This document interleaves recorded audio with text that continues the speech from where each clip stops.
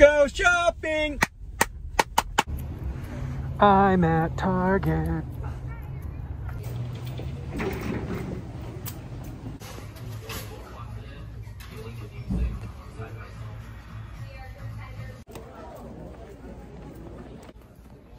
Supplies.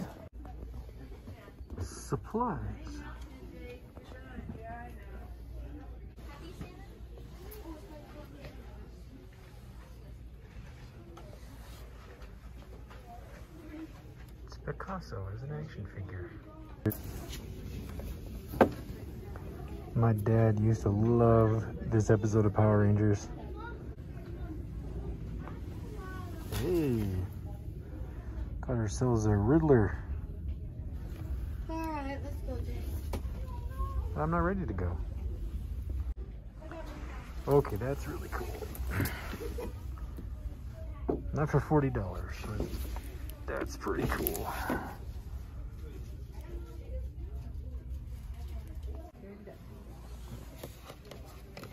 Brought to you by Verizon Wireless.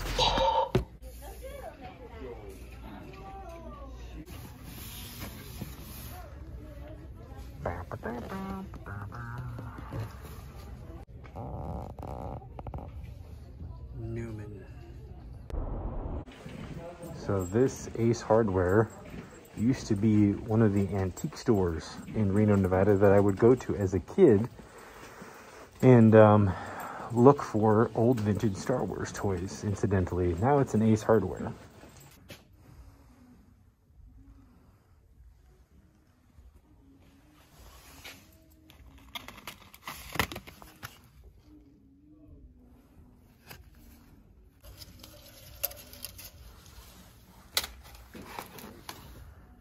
Just buy them all. I used to come here and there was a guy who had a booth here in the antique store right in this corner, and he had the biggest collection of original 77 or 78, 79 Star Wars toys I'd ever seen. And I would just come here and dream. I think he had an in-box original TIE Fighter, and it was, I think he wanted $27 for it when I was about 9 years old. And I used to try to save my money dreaming about getting it one day, but it was sold before I could save the money for it.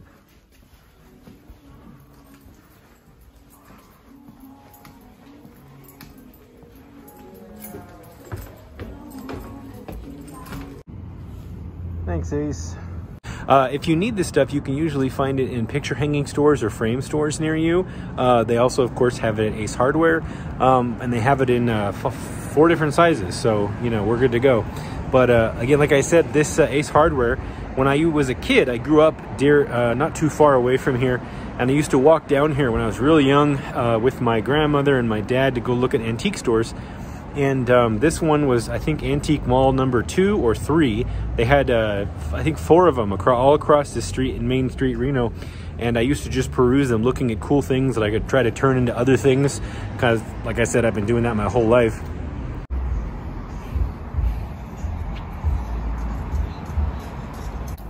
I remember when they did a news report on this one, because it had been part of Reno for so long, but it's actually empty now. Memories! It's time to go visit an old friend, Michael.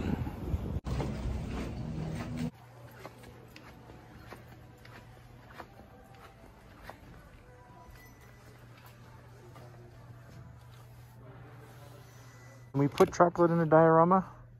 Tell me in the comments below. Have you ever seen such a beautiful sight? What kind of Mod Podge should you get? This one. That's it. All the other ones, forget about them. This one. Really, they all have different minor applications and differences, but I use matte Mod Podge, this yellow label, all the time for just about everything. Gloss is really only when you need a sheen or something shiny, and I find that I can do that with other mediums that don't lay on as thick. I have one of these sizes of gloss Mod Podge, and I haven't used it in 2 years, and I've gone through 3 of these, I think, in the last year and a half. Mod Podge is basically just glue, just so you know. It's essentially, you know, tacky glue or white Elmer's glue. It's just a slightly different formula, but it basically is a glue that just dries a little bit quicker and yeah, it'll basically serve other purposes for you. And it comes in this big tub, so you can use it for applications like adding texture to a base, which is what we're going to do with it. Something else you may not know is that epoxies do not melt open cell foam. Epoxies like this. Moving along. Rulers. So this is a T-square. They're kind of expensive, but if you plan on doing multiple dioramas over time, these are going to save you a lot of time and a lot of not straight edges if you want to invest in one. You don't have to buy it at Michael's. They have them at Walmart and some other stores, but it's definitely worth the price of admission. Also, I like using metal rulers with a cork bottom like this. You're going to get much finer lines, and this is much flatter. And also, sometimes the clear rulers are helpful because you can see what's under them. But honestly, the 12-inch and the 18-inch metal ruler are the two things I use the absolute most to do my measuring, as well as my cutting mat. You might have the tendency to think you need to go like super expensive when you're doing model paints like this on foam, but really I find you don't need to go for the price of your paints unless you're doing fine miniature details on like hard lines, or you're painting like a model car or something like that. Then you want to get the high quality paints that dry and go thin and create a nice hard layer or something like that. And you can do fine details without them getting blurred. But for our purposes, for basic weathering and coverage coating, we don't need anything expensive. Cheap paints like the ones behind me work a-okay. I use them on just about everything. And these Craftsmart paints are totally fine. And I don't get too wrapped up in very specific colors unless it's maybe like grays, if I want a nice range of grays. But I'll grab, you know, a mid-tone brown, a dark tone brown, a light tone brown, and then like multiple different grays, and then like a blue, a yellow, a red, a green, a purple, a dark green. And I will custom mix most of my colors if it's for a small area. If I'm doing a big area, then you might want to find a custom color in a large size that you need. But I find I can mix most of the colors I need on the spot with these cheap paints, and they work just fine. And again, contrary to popular belief, you might think you need to go get expensive brushes, but for doing large swaths of dioramas or base coating things or doing some simple dry brushing, you don't need expensive brushes unless you're doing fine detail or you're trying to do something that's going to be like some type of finished artwork hanging in a gallery. Don't worry about it. Value packs like these are great. I run through 2 or 3 of them a year, and it's cheaper than trying to buy super expensive brushes and maintain them with these cheap paints. Cheap paint, cheap brushes, a-okay. One of the things that I do a lot when I'm walking through the craft store is I peruse all of the different shapes of materials. You know, you might not think looking at like girly glitter bomb stuff is worth looking at, but honestly, there's a lot there that can be used for other things later. Just look at items and think about what else could they be if they were a different color or glued onto something else. We've got these shiny sequins here. What could you put those in? Something to reflect something? Something to add some type of minor detail? What about these things? Remember these iron-on things from grade school? Look at those. Those are perfectly round, perfectly cylindrical, have a hole in them. Could they be used for capping things or adding detail to mechanical parts? This is the type of thing you think about when you stare at stuff all day. In case you took care of your mosquito problem and now you have a pixie problem. If anybody can tell me in the comments the best way for me to use this in a diorama with a Hot Toys action figure, and I like it, I'll do it.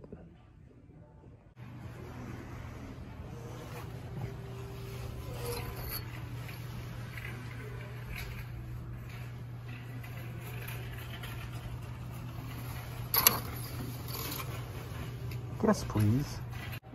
Hey, look at that. It's our old friend, dry foam.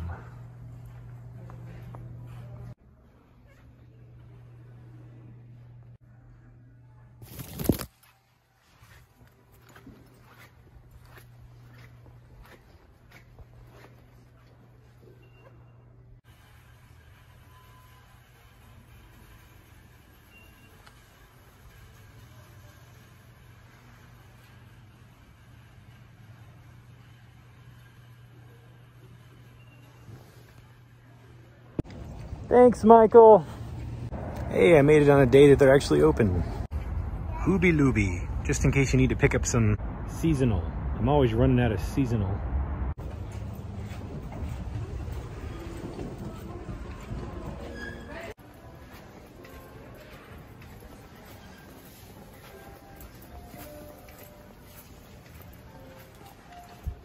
Triggered. Found another life hack.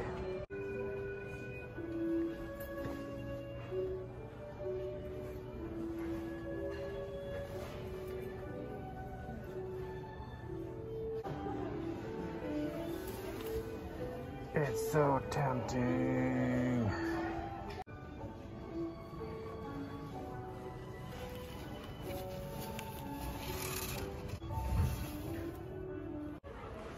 Must not purchase.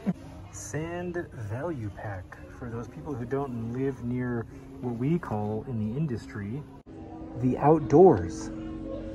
I just want you to make a note of this real quick. This is 61 pounds of sand for $10. 61 pounds for $10. All right, we're like what, $1.50 a pound, $1.50, $1.62 a pound, something like that for sand. Just keep that in mind.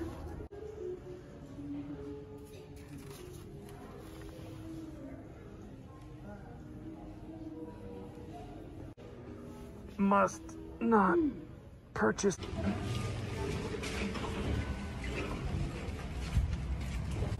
All right, we got some fake plants for our pot. Then suddenly it was nighttime. Had to go run some errands with the mom and take care of some business, and then, you know, finish the shopping late at night so I can go home cranky and take a big long nap.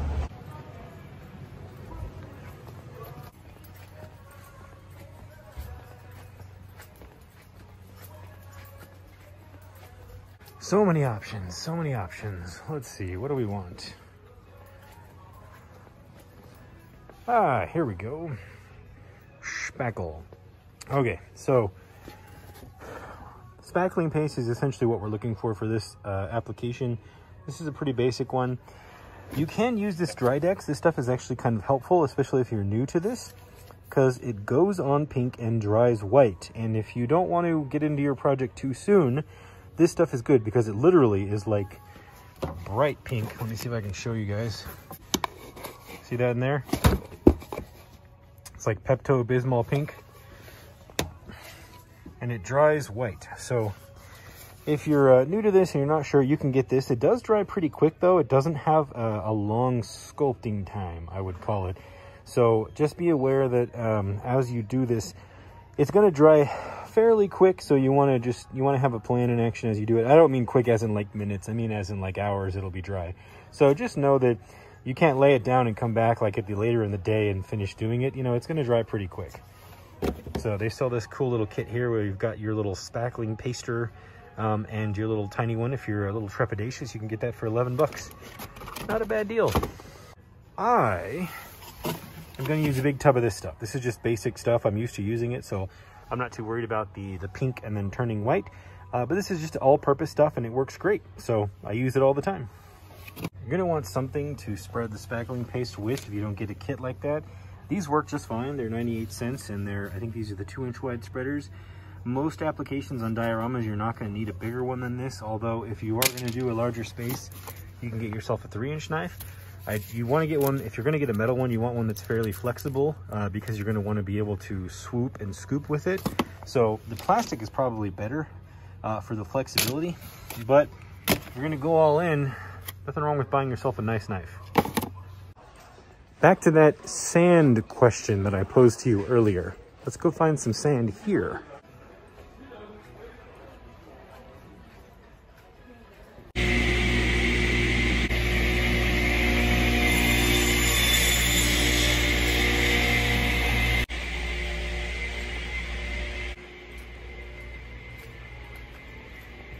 Wood.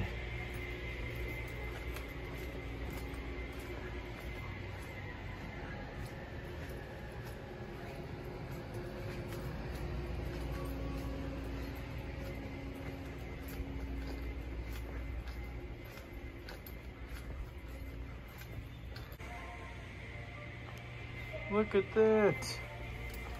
All-purpose sand. 60 pounds for $5. I've never seen a deal so good.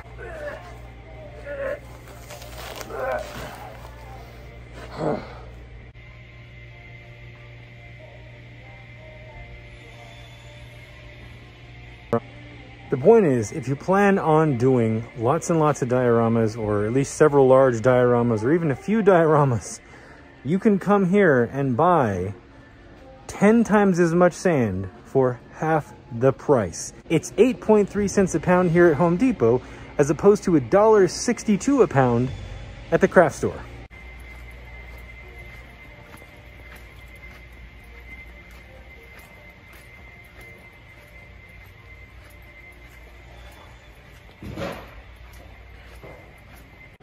Sometimes I just go down the lumber aisles so I can take a big smell.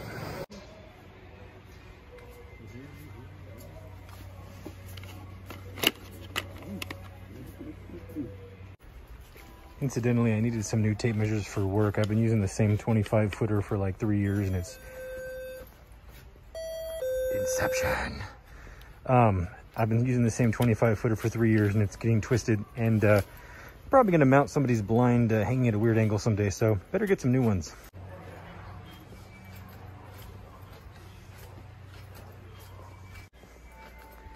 Let's see, which one do you guys think is the right scale for our diorama? I don't know. I think the no slam one's probably a good fit, right? Oh, I will. It's time to check myself out at the self-checkout. I did it again. I'm so proud of myself every time. My mom always said I could do it. Check myself out. Let's drive around in the dark with the cab lights on. If you want to see some of the things that I got today used in a live diorama build, go check out this video or this video. I don't know which side of the screen I put it on, but that is the one that I bought some of these things for. And some of these items that I purchased will be used in some future produced videos, not the live stream, like my miniature plants video that should be out by now.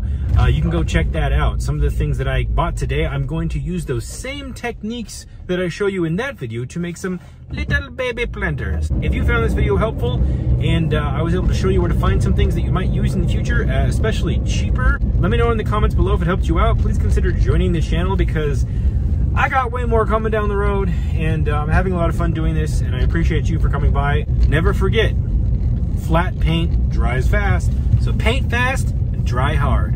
Have a good day. Ace with the place with the help of blah blah blah.